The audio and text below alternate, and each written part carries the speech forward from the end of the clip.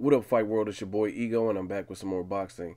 Now, I originally didn't even want to do this video because, like, I try not to focus so much on some of the dumb YouTube users, but you guys make it hard, so I'm just gonna go in. I'm just gonna go ahead and expose it and give you that uncut, 100% truth.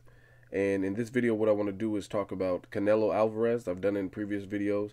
Um, I'll put a link to one of the similar videos that I made about this, but I'm hearing a lot of chit chatter in the boxing community about Canelo Alvarez and a lot of comments about him fighting Mayweather.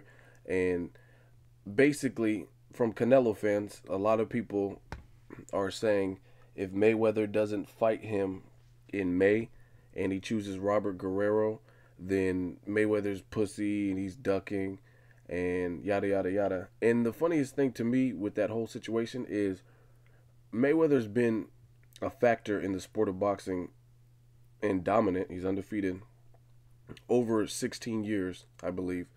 And Canelo has turned pro when he was 15, I believe, in Mexico. And he has over 40 fights. They have about the same amount of fights.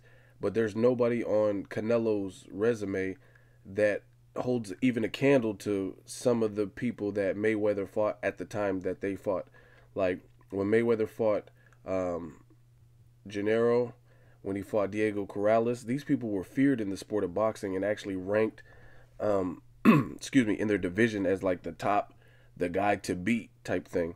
And then he's fought some other people later in his career off of impressive wins like Shane Mosley. Shane Mosley, I'm not going to say Shane Mosley was in his prime, but he was off a tremendous and impressive performance against Margarito.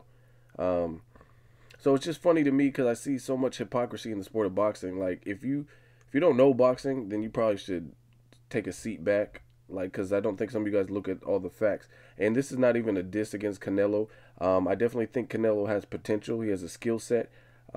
He's not invincible, but he's a good fighter. I just don't see why so many people are so high up on the Canelo pedestal, and we really haven't even seen this dude tested. We haven't even seen how he responds, and yet so many people have so much faith in what he can do and what he won't do, and or excuse me, what he will do against certain fighters, and we haven't even seen that. We haven't even seen that, and I really don't understand that logic.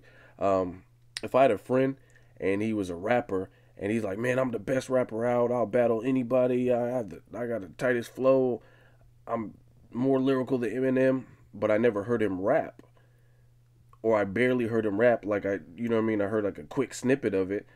I'm not gonna go co-signing that guy and go to record A&Rs and various parties and clubs and say, "Oh yeah, give him the mic, he can spit." I'm not vouching for somebody. I have to see, like, people have to show and prove, at least for me. So the funny thing is, with me, so many people are so willing to co-sign Canelo and say he's the, you know what I mean, the next coming of Jesus. He's the prodigal one and the prodigal son or whatever of boxing. He's the savior. He's the next dude. But what have you seen from him that makes him so impressive in terms of like his competition? I'm not saying, like, again, he, like, of course if he's 100, if he fights at 154 pounds and he's a big 154 pounder, of course he's gonna bully someone like Josecito Lopez, who went up 2 weight classes in a year. I mean, so to me, I can't be that impressed with that. It's like if Vitaly Klitschko, like if he beat like someone who's like a cruiserweight or somebody who's smaller than him, I don't really give him credit. But if he knocks out David Hay or Chisora or somebody like that, excuse me, who's equal in size, then I mean I got to give him props. So again, with Canelo, I'm not saying he's a bad fighter. He definitely has a skill set. He has potential, but I really don't understand the hypocrisy. Like, why do people think that Canelo is the savior, and we haven't even seen him like tested, just because of the level of opposition. He fought Shane Mosley after Shane Mosley lost against Floyd Mayweather, had a draw with Sergio Mora, and didn't look good in that fight. That's why it ended in a technical draw. Then he lost to Pacquiao, and then we seen him fight Pacquiao, or excuse me, then we seen him fight Canelo. And then another person on Canelo's resume, Carlos Baldomir. Carlos Baldomir was fairly inactive from the sport. I think he fought 2 times in 2 years, so once a year. He's older, and I think he lost one of those fights. I gotta research it, but I think he lost one of those fights, and he was 40. He was like 40, 41. Shane Mosley. Shane Mosley was about to be 41, and that's when he fought Canelo. He was like months away from his birthday. Kermit Cintron. At the time Kermit Cintron fought Canelo, he did lose. It was TKO. Kermit Cintron had a name at one point and gave us good fights against Sergio Martinez and stuff like that, but he was well removed from that level of competition. And Kermit Cintron, he lost 2 out of 3 of his previous fights right before facing Canelo.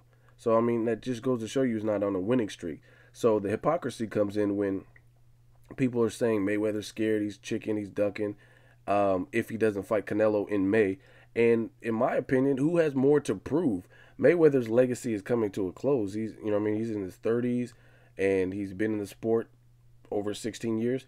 He's already proved what he has to prove. Like his legacy, no matter what happens, his legacy is pretty much intact. Whereas Canelo is like 40 plus fights deep, and he hasn't even fought nobody. So I just don't understand it. Like I don't understand some of this. And then like some of the people are saying Mayweather's he's pussy for choosing the easier fight, which is Robert Guerrero. But if you look at it, at least Robert Guerrero is on a winning streak. At least, you know what I mean? Robert Guerrero, he won his last 2 fights at welterweight, and you could say he looked good in them. He didn't get knocked down in either fight. It shows he has a chin, and then he won. And against Berto, a lot of people didn't even give him a chance, and he won that fight convincingly. So I don't really understand. And I just watched this is really what sparked it. I just watched a boxing video where the person said, I guess they're a Canelo fan, they said, if Canelo chooses to fight Miguel Cotto in May, they're okay with that, and that's a good idea because Miguel Cotto is a tough opponent, and that's a step up in competition. But I don't see it like that. I look at like, if Canelo is what he is supposed to be, like what Golden Boy is making him out to be, then why has he not fought a legitimate 154 pounder? Why would he fight Miguel Cotto, who's clearly, I don't consider Miguel Cotto a true 154 pounder. You look at him, I mean, if you just look at his frame in comparison to like a Canine Bundridge or the height difference with the Austin Trout or, you know what I mean, any of those dudes, he doesn't really fit the frame of the typical 154 pounder. He's a small 154 pounder. So, and he's off of 2 losses back to back. He lost convincingly to Mayweather and he lost convincingly to Austin Trout. So how is that a step up?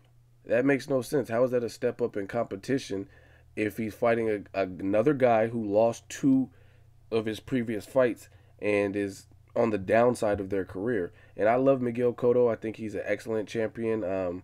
We all know what his resume. He's never ducked anybody. Miguel Cotto is a true warrior.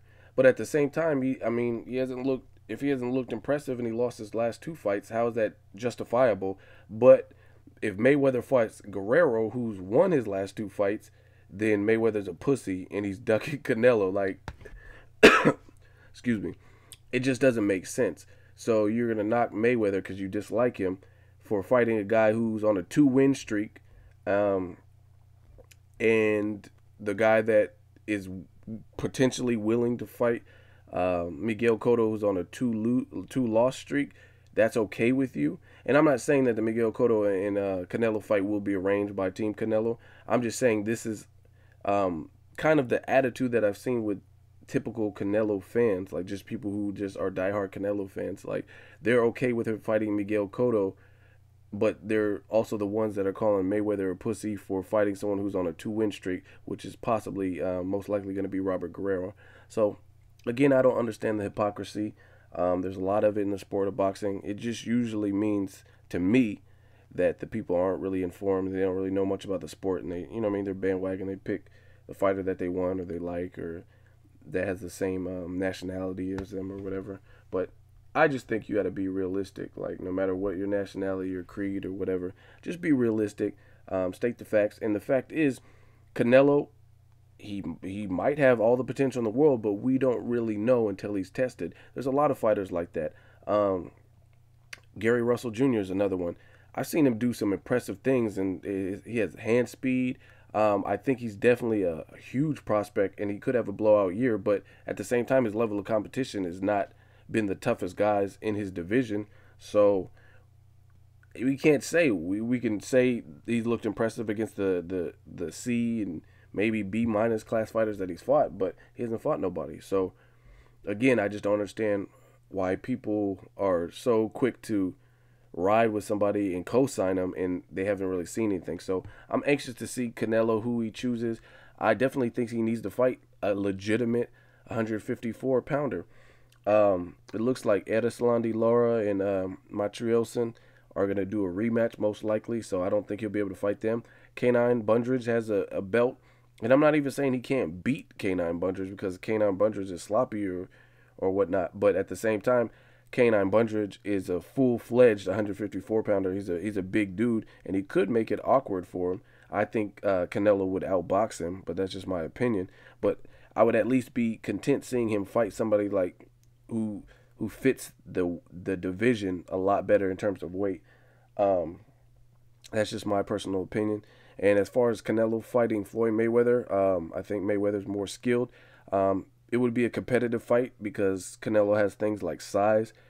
If Canelo didn't have the size he has, then I think it would be a lot easier fight for Mayweather.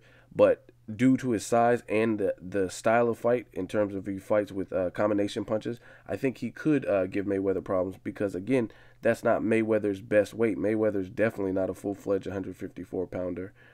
So I think that would be an interesting fight. I think Mayweather's a better, more technically sound, skilled fighter, but Canelo could complicate things based on his size and the fact that he's patient and he mixes up his punches and throws combinations.